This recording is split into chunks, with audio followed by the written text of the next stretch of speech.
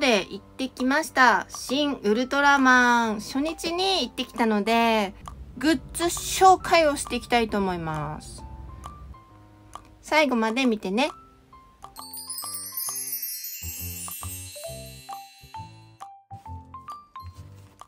まずはエコバッグ。じゃん。この中にいろいろ入っているので順番に出していきたいと思います。あと劇場ドリンク買いました。めっちゃかっこいい。最近なんかドリンクカップ別にくれますよね。ストローなくしました。あとパンフ。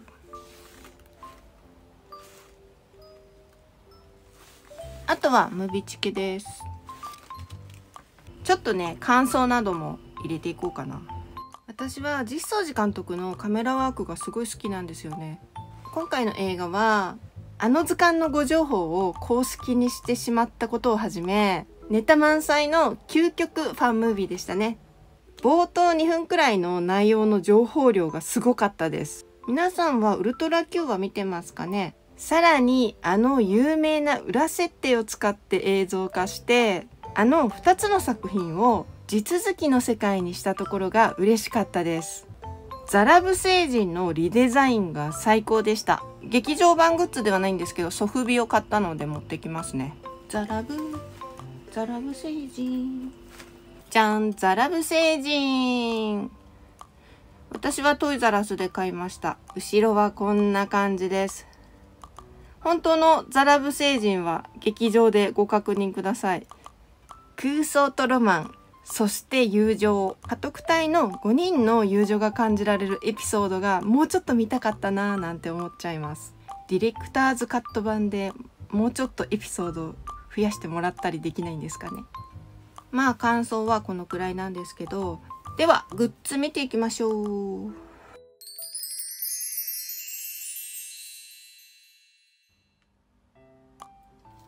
まずはこちら。でん。新ウルトラマンデザインワークス赤い本です。これは劇場で速攻で売り切れたんですけど、書店で買えるようになりますよね。次、ステンレスマグカップです。じゃん、家督隊マーク。裏側はこんな感じです。何これ？皆さんお分かりになりますでしょうか？なんかへこんでます。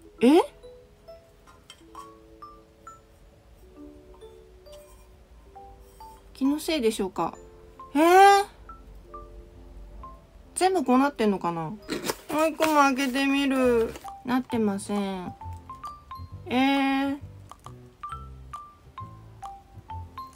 では次。まだいっぱいあるんですけど、なんか疲れてきた。次は回覧板です。バインダーです。内側にポケットがついてるらしい。めっちゃくっついてる。ドン。チラシを入れてみました。こんな感じでした。こういうのなんかそのうち戻りそうかな。次はピンバッジ。これは人気あったみたいです。あなたも家督隊になれるかも的な。めっちゃ可愛い。次はベータカプセル。てかさ、ベータカプセルだと思って、まあベータカプセルのペンかなみたいな感じじゃないですか。なんか近くない？めっちゃ伸びます。でも商品にはちゃんとスライドペンって書いてありました。あ、ストローありました。やったー。次はボトルキャップ。770円。次、メダル。めっちゃかっこよくないですか？メダルって何に使うんですかね？これ仮面ライダーでした。これは劇場グッズではないんですけど、なんかあったので買ってみました。最後に開けてみますね。次、ポストカードセットです。こんな感じらしい。このポストカードも一緒にあったので買いました。これは劇場グッズではないのかな？これすごくないですか？ゴジラ、ウルトラマン、仮面ライダー、エヴァンゲリオン。しかもロンギヌスの矢を持っている。どういう状況だろうこれ。次、アクスタです。これ、このベータカプセルどういうことなんですかね。開けてみましょう。では開けていきます。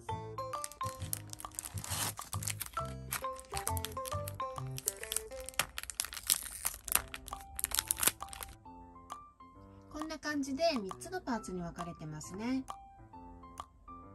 こうしてで、こうかな。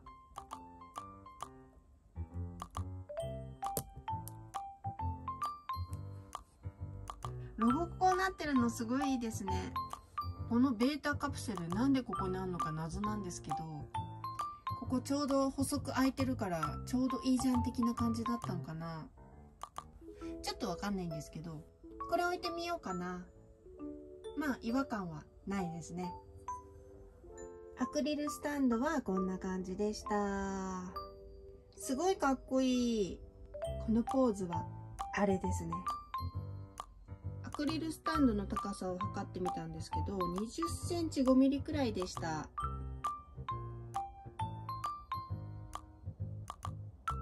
次です。でん。メタルキーチャーム。わかりますかね。結構エンボスになってて立体感あります。かっこいい。カバンにつけようかな。メタリック下敷き。あ、こっちがメタリックだ。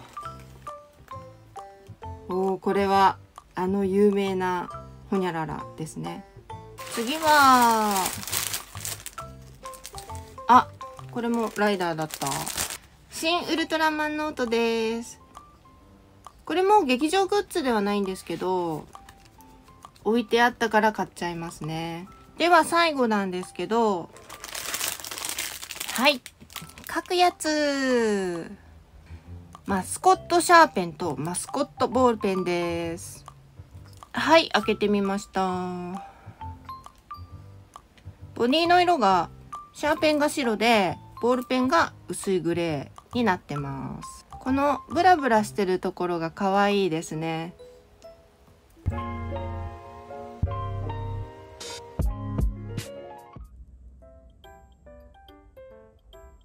はい、パッケージです。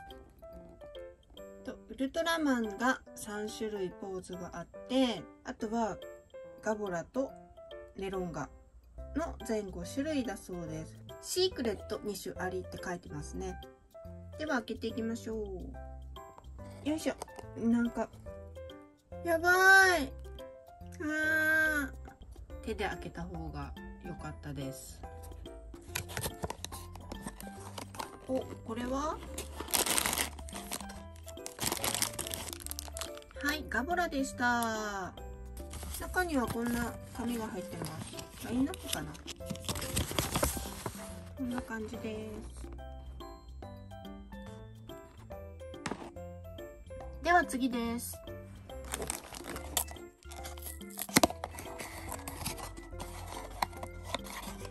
れは、あ、ウルトラマン。なんだろうこれは。スペシウム光線ポーズかな。では次。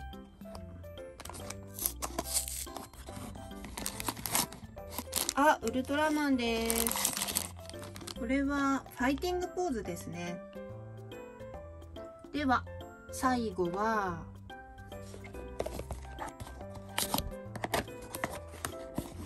これはダブらなかったかも。なんかキモい。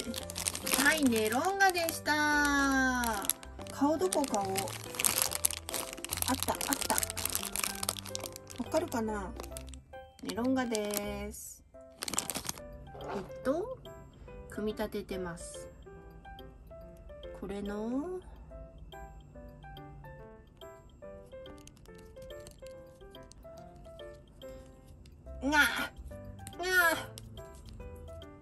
で、これが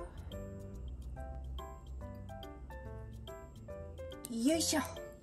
パウチですね。こんな色だったのか。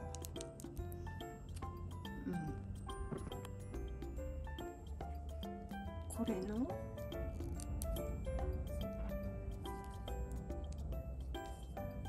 こうかな。よいしょ。ちょっとなんか安定感が大丈夫か。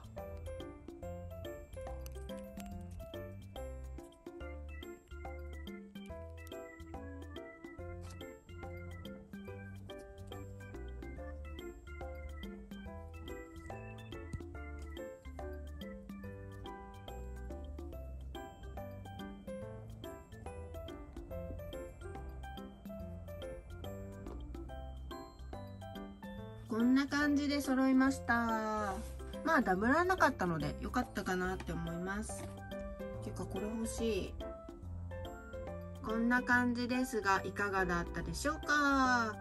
ちょっとウルトラマンはね倒れちゃいそうな感じなんですけど、かろうじてセーフって感じかな。最後まで見てくださった方ありがとうございました。グッドボタン、チャンネル登録していただけると嬉しいです。次回の動画も見てくださいね。それではバイバイ。